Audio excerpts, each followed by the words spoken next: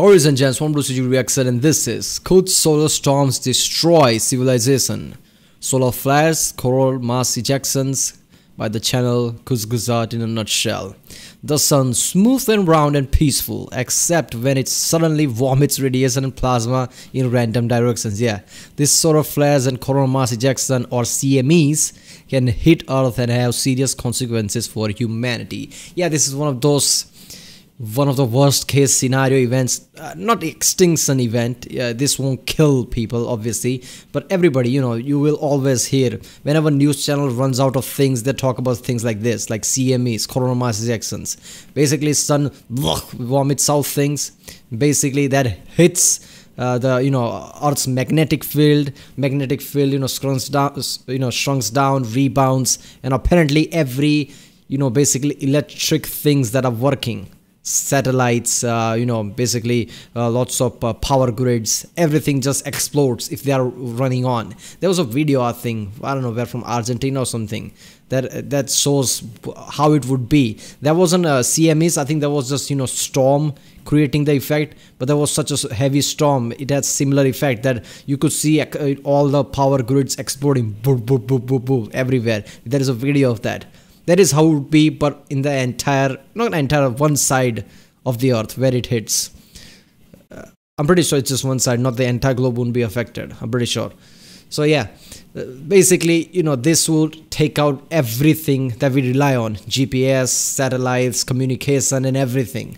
So blackouts would happen immensely, depending on the time. If it's at night, chaos would break out in the major cities. People will die. I don't know how that happens. I've heard whenever there's a blackout, people panic and somehow people die. How the hell would blackout kill people? Yeah, I get it if they are in the hospitals, but in the hospitals there are such thing as, backup generators. So I don't know how that happens, but yeah.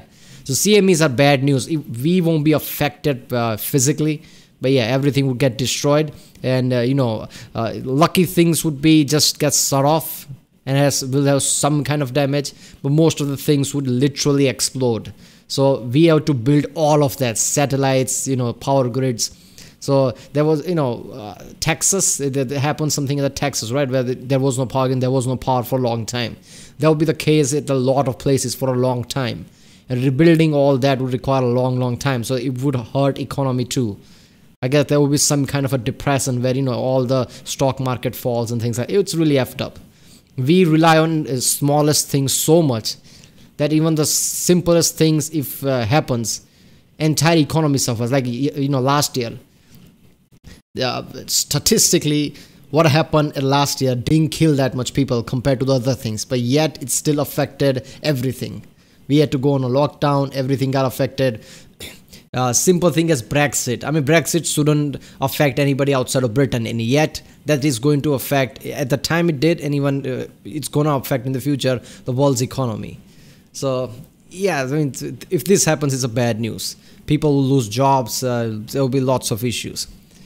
So yeah, let's watch this one. Remember, this is Kurzgesagt video, it might get blocked, so I have to put checkered box there, but I guess we'll see. The sun, smooth and round and peaceful, except when it suddenly vomits radiation and plasma in random directions. These solar flares and coronal mass ejections, or CMEs, can hit Earth and have serious consequences for humanity. How exactly do they work? How bad could they be? And can we prepare for them?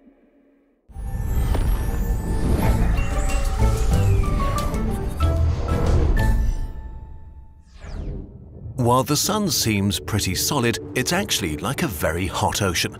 So hot that it rips atoms into electrons and nuclei. Technically it is solid. It's not variable star, obviously. There are lots of planets that we found are in the Goldilocks zone, but most of those suns are are variable suns. So it's gets bigger, it gets smaller, it gets bigger, it gets smaller. So that's an issue. Our sun is stable enough comparing them. Otherwise we wouldn't be here. Flowing around each other in a plasma. This plasma is pushed around and shaped by the sun's magnetic field, similar to how the sun's gravitational field reaches out to the planets and shapes their orbits. But magnetism is very different from gravity. Magnetism is one part of a dual force, electromagnetism. Electricity creates magnetic fields, and magnetic fields create electricity. On the Sun, the plasma made of electrically charged protons and electrons creates a magnetic field as they move, and this magnetic field then shapes the flow of particles. They're stuck in a dynamic feedback loop called a dynamo, which keeps the Sun's magnetic field alive. This magnetic field stores enormous amounts of energy and leaks out over the solar system. It carries with it a constant trickle of solar plasma like a light rain. That Sun's magnetic field is really important. You think, what an annoyance. No, it's really important. It stops all the interstellar radiation to come and destroy our atmosphere. It stops that. It creates this bubble. You know, this bubble basically saves it from all the interstellar gamma radiation and God knows what. Lots of time there is because of supernova or something, there's a strong radiation coming, so this Sun's ball gets smaller and smaller. But I don't think it has ever become smaller than the Earth's orbit. So Earth has always been protected. Not the gas giants. Sometimes they, it gets strong so much the gas giants goes out of it. But who cares about gas giant? There's nobody living there. Known as the solar wind, creating a sort of space weather. But it isn't always calm and smooth. As the Sun's plasma churns and flows around itself, its magnetic field gets all kinked and twisted. This creates magnetic knots that build up enormous amounts of energy. When the magnetic knots break, like a tangle of springs exploding outwards, the Sun can vomit plasma and other awful things into the solar system. These solar storms come in many types, like solar flares, a tidal wave of high-energy radiation. They race through the solar system at the speed of light, sweeping up protons in the solar wind, accelerating them into a high-speed solar proton storm. Then there are coronal mass ejections, which rip millions or billions of tons of plasma from the Sun's atmosphere, catapulting it through the solar system at speeds of up to 9 million kilometers per hour. When these monsters hit us, nothing happens on Earth. While even smaller storms can damage satellites, affect radio communication, or be dangerous to astronauts, for people on the surface, space weather is harmless. Earth's atmosphere protects us from the worst effects of a solar flare by absorbing the blast of X-rays high up in the atmosphere, well before it reaches the surface. The electrified plasma from a CME is deflected by the Earth's magnetic field, diverting the energy storm to the north and south poles, where energetic particles fall into the atmosphere, causing the atmosphere to glow and creating beautiful auroras. Ooh, embarrassing. I was wrong? How that happened? I'm pretty sure CMEs would destroy power grids and things. They wouldn't be harmless like that. What the hell? How was I wrong? This is embarrassing. As with any sort of weather, most of the time things are fine.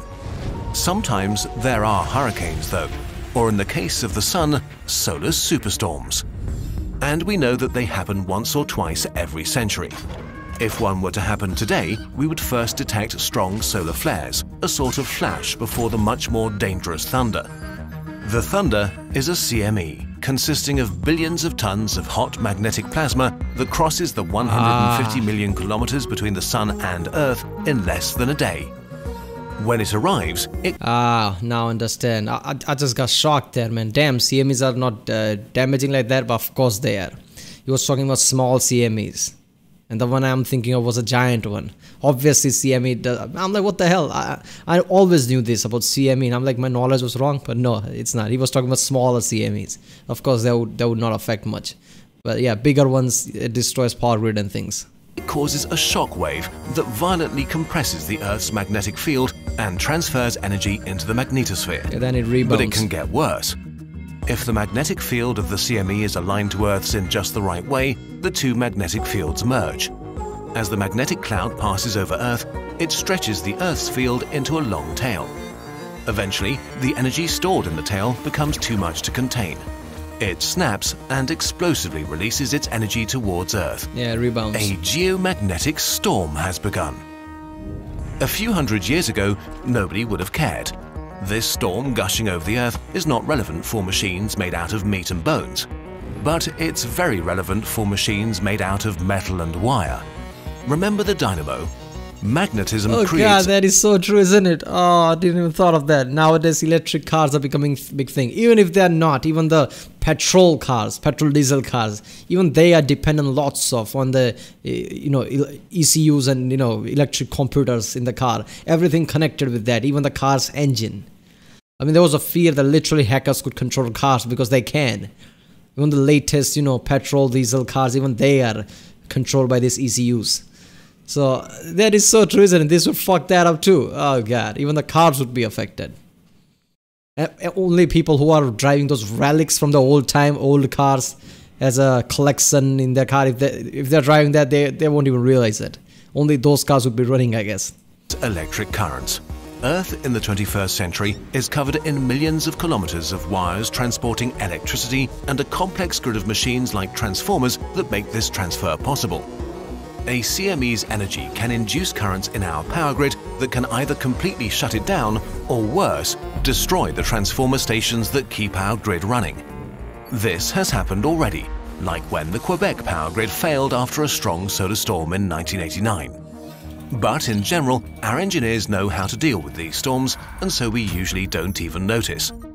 The last time a solar hurricane washed over Earth was in 1859, the Carrington event, the largest geomagnetic storms ever observed on Earth. Massive auroras occurred as far south as the Caribbean. In some places, they were so bright that people got up thinking the sun was rising. Luckily, we only had one sort of... Oh, that would be so awesome, isn't it? You could see this auroras from, even more far distance like Caribbean and things. I'm pretty sure when that auroras are strong in the north side, people from Canada says that even we can see it. I'm pretty sure. So that would be weird, isn't it? You never seen, this and auroras because you've never been to South or North Pole. And then you look outside and there is this, auroras like, damn. Modern technology, telegraph systems. They failed all over the world, shocking their operators and chucking out sparks. Today, we have a... Yeah, people, if you don't know how those things worked, that is how people used to do it, slamming their nose. Not the hand, with the nose. Had more technology, and our luck may run out soon. Another bad solar storm is bound to happen eventually. Not to scale, really. A storm as strong as the Carrington event missed Earth only by a small margin in 2012. Studies projected that it would have inflicted serious damage to electronic systems globally, costing... Oh, entire globe, goddamn. So yeah, it did happen in 2012, right? We did miss it. I mean, there was a big thing about that 2012 thing, like it's some kind of a extinction event happening because of the Mayan calendar was running out or some shit like that. And there were lots of other theories at the time or two, but this thing became a thing, like, solar storm, we just missed it. That gave people like a cop-out thing. Like people are like, oh, 2012 was supposed to be really effed up, but surprisingly we missed it. Like, 2012 was always going to be CME. Mayan calendar ran out because of CME. No, you idiot, you're just nitpicking that. It just happened to happen at the same year. What if this happened at 2013? What would you say then? But yeah, I remember this was a big thing. People are also talking about this on news. Even at that time, I'm like, what the fuck are you talking about, man? Up to $2.6 trillion to the US alone. The time to replace all the damaged systems was estimated at between 4 and 10 years. Oh, that would have hurt. It's hard to say how bad it could have been. Experts disagreed. Some assumed there would just be temporary blackouts, but others worried it could be much worse. We won't know for sure until a big solar hurricane hits us. The probability of such an event is estimated to be 12% per decade. That's about a 50-50 chance of at least one in the next 50 years. And there is more unsettling news. A 2019 paper found that even calm stars like our Sun can create superflares every few thousand years. Eruptions orders of magnitude stronger than the strongest storms we have observed in the solar system. If such a storm hits us unprepared, the consequences could be catastrophic. It's hard to overstate how much we depend on electricity. It's not just the lights at home, it means no computers, no communication, no navigation. A sustained power outage might lead to a breakdown of the supply chain, water supply systems failing, and hospital generators running dry. Supermarkets not being refilled while food rots in the fields. The lack of power might make it extremely hard to reboot our broken power grid, taking years or decades to restart our starving civilization. Okay, time to panic? As much as daily newspapers might like for solar storms to send us back to the Stone Age, they probably won't. Yeah. Fortunately, even though solar storms aren't preventable, virtually all of their nasty side effects are. Even if all this happens, there is a chance that everything could break into chaos, sure. And seeing how world basically reacts to events that is catastrophic like that tells us that we will probably go to the chaos side because nobody handles things better. But still, I like to think if something like that happened, we would pull ourselves together and figure out eventually. Because if simple electricity failing sends us into chaos like it's some kind of a extinction event, that's just effed up. Then we are dependent way too much on things. That doesn't say very good things about our species. We will not last if things like that happen. Eventually we will basically die out, because if we are dependent on simplest things, what does this say about our species? Scientists observing the sun have a few hours up to a few days to see a CME coming. And the engineers working the systems that keep the world running are well aware of the risks posed by solar storms. Transformers and substations can be taken offline. Short preventative blackouts, or in other words, by unplugging stuff. Engineers can open up extra lines to dissipate the extra power. And with investment and upgrades cheap compared to those other natural disasters require, we could protect the world's electric grid against even the nastiest of storms. But we do need to prepare. While the risk is manageable, it is real. For while our sun bathes us in warm... You know what? That's what I like the most. Not just shutting off. Make some kind of a storage system that stores all this energy rather than, shutting things off. That would be even better. I like the idea of that. Like, people scared of hurricane. Let's find out to, channel that hurricane into the energy and store that and stop the hurricanes. Same thing with the tornadoes. Same thing with the, this thing. Solar flares and CMEs. Just find a way to store that energy rather than being scared of that. And pleasant light, one day it might send a monster our way that we better be ready for. This video was sponsored by you. Kurzgesagt videos are only possible thanks to your direct support. For example, yeah, people, support this channel. This is an awesome channel. I love all the science topics.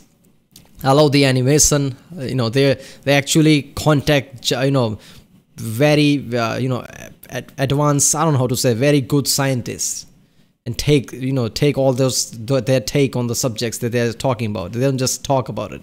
They are so big now with 15 million subscribers, near 15 million. They actually contact these scientists. So these are really good topics they are covering. I love this. Alright people, those were CMEs and solar flares. If you like my reaction, don't forget to like and subscribe. Check out the reaction. There's a link in the description. Check out the cast for the playlist. Check out the end cards, and I'll see you next time.